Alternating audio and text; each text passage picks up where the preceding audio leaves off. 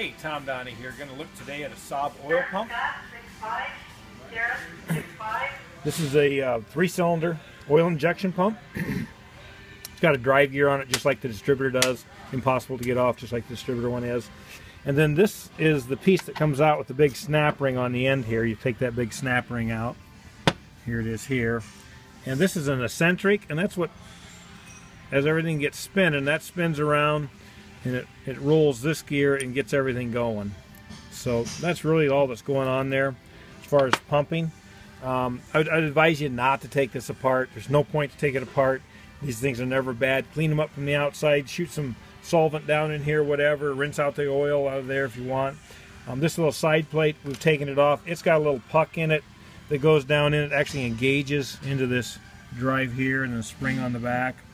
So it goes the puck first, then the spring. Again, you don't get hardly any oil out of there, so I wouldn't mess with these. This is your, sometimes you got to take these off because they're broke. This is your indicator light, your ground signal for your oil light. And this is going to go down in this hole that way down in there, and it's going to pump, and each time it doesn't, each time pressure forces this off, it's going to release, it'll release this brass contact off of the body, and it'll take the ground away from your relay. Then as pressure bleeds off, it's going to push back down with spring pressure. This will touch the body of the unit, and you'll get a signal for your relay.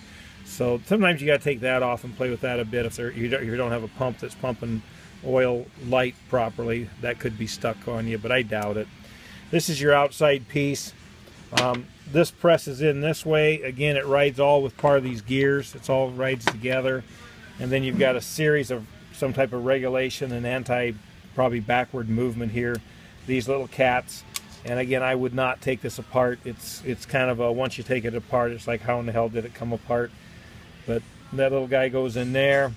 Then there's a spring down in here, and this little piece will slide in and it pumps back and forth.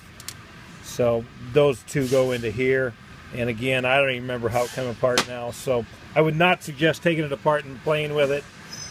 I wouldn't even take this cover off to clean it. You can clean in through here and get most of the oil out.